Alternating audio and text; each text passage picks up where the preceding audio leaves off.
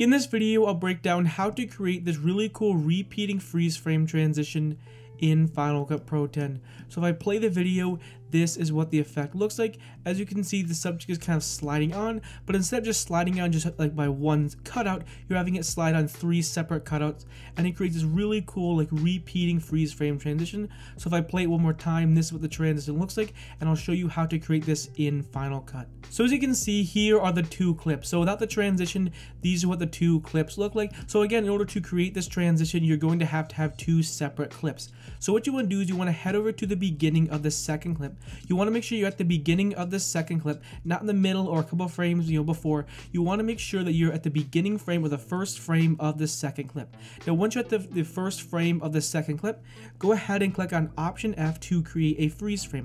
And all that's going to do is it's going to freeze that frame. So if I play the video, this is what it looks like. Now the first frame of that second clip is frozen, and now it's going to transition and right there into the second video. So what you want to do next is you want to select on the freeze frame, and you want to set the duration to 15 frames. Obviously you can set the duration to whatever you want, but in this case I'm going to set it to 15 frames. So I'm going to click on the freeze frame. I'm going to go ahead and click on Control D 15, and I'm just going to set that freeze frame to 15 frames. So if I play the video, now that freeze frame is going to last on screen for 15 frames. So in my case, I'm going to change to 15 frames. Of course, you can adjust the settings. I just want to show you how I created the intro. You don't have to follow exactly what I do. You can adjust it and tweak it to your liking, but I just want to show you how I created the intro of this video. So what you want to do next is head over to the effects panel. You want to scroll down until you find mask. So after you find mask, take the draw mask and apply it onto the freeze frame layer. And now all you're going to do is you're going to cut out the subject. Now just for the sake of the tutorial, I'm going to do a pretty quick cutout.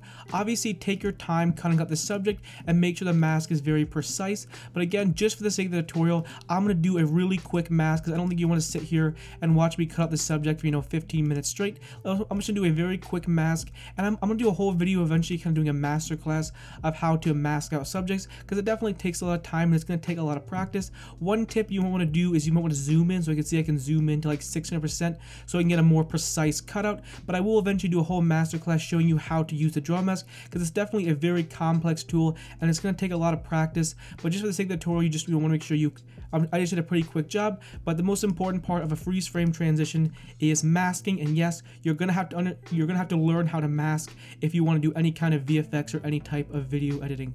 So as you can see, I just placed the freeze frame layer on top of the first frame, and you want to make sure the freeze frame ends exactly where the second clip starts. So if I play the transition, this is what it looks like, and there you go. You have created a very simple freeze frame transition, but in this video, I want to show you how to make it a little more complex, a little more advanced, and just make the edit look a little bit more energetic. So the first thing you want to do is you want to click on your cutout, and you want to basically scroll out to, let's say, like 50%, and now what you want to do is you want to move the subject off the screen. I know the exact number is 1350, so I'm going to change it to 1350. So all you're simply doing is you're just moving the subject off the screen. So what you want to do next is you want to click on the freeze frame layer, and you want to create 2 copies. So you're just going to create 2 copies. All I'm doing is I'm holding down the Option key and I'm just dragging the clip up. So you want to create 2 separate copies. Now this is what I did. Of course you can use different settings or different numbers. I changed the middle one to Control D 10 frames, and then I changed the top one to Control D 5 frames. So it's basically offsetting by 5 frames, and then I'm going to take the 10 frame one, place it right here, and then I'm going to take the 5 frame one and then just place it over there. So that's just what I did. I offset it by 5 frames, and you want to make sure they're both starting at, all 3 of them are starting at the exact same position, which is 1350. So what you want to do is you want to go to the beginning of all these freeze frame layers, and you're just going to place a keyframe. So you want to make sure you're going to the beginning of each of these freeze frame layers. You're going to place a keyframe because we want the keyframe from 1350 to 0. So all I'm going to do is I'm going to place a keyframe. So I just keyframe the position of all the cutouts. Now what I'm going to do is I'm going to go to the end of all the cutouts, and I'm going to change the position to 0. So I'm going to change this one to 0. I'm going to change this one to 0, and then I'm going to change this third one to 0. So all it's doing is all 3 of them are keyframing from 1350 to 0. They're just doing it in a different duration. So if I play the video, this is what it looks like. You can see the subject is sliding on screen. However, there's multiple different copies. So it creates this really cool kind of like repeating freeze frame effect. And there you go. You see it lines up.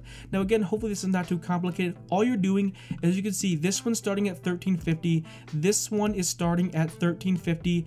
And this one is starting at 1350. So all of them are starting at 1350. They're starting at the same number. As you can see, now they're just keyframing to 0. The only difference is this is taking 15 frames to go from 1350 to 0. This is taking 10 frames to go from 1350 to 0. And this one is taking 5 frames to go from 1350 to 0. They're both starting at the same position and ending at the same position. It's just each one of them is doing it. This one is taking slower, this one's taking a little bit faster, and this one is keyframing as the fastest. So it's the same thing. They're both starting and ending at the same position. It's just one of them is going faster than the other, and you're basically kind of simulating this really cool repeating frame effect. So if I play the video, this is what it looks like. As you can see, there we go. That is a really cool freeze frame transition. Now, another really important step if you're doing any type of freeze frame animations is you want to add some motion blur.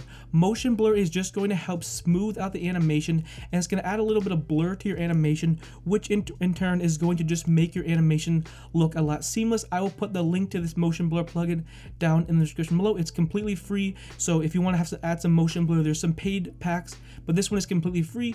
As you can see, if I play, see there's a little bit of blur. All motion blur does is add some blur to the animation, which in turn is going to smooth out the animation. So if I play the video, there we go. It just has some blur, and you've created a really cool, really slick freeze frame transition in Final Cut. Anyways, hopefully you enjoyed this video. Hopefully you found it helpful and informative. If you're new to this channel, I upload Final Cut Pro 10 and Apple Motion 5 tutorials every week at 10 a.m. Eastern Standard Time. So if you enjoy these types of videos, definitely consider hitting that subscribe button. Also, be sure to check out my Final Cut Pro 10 playlist, where there's over 300 tutorials to learn from. Lastly, make sure to check out my website, where I sell Final Cut Pro 10 plugins. Anyways, I will see you in the next one. Peace.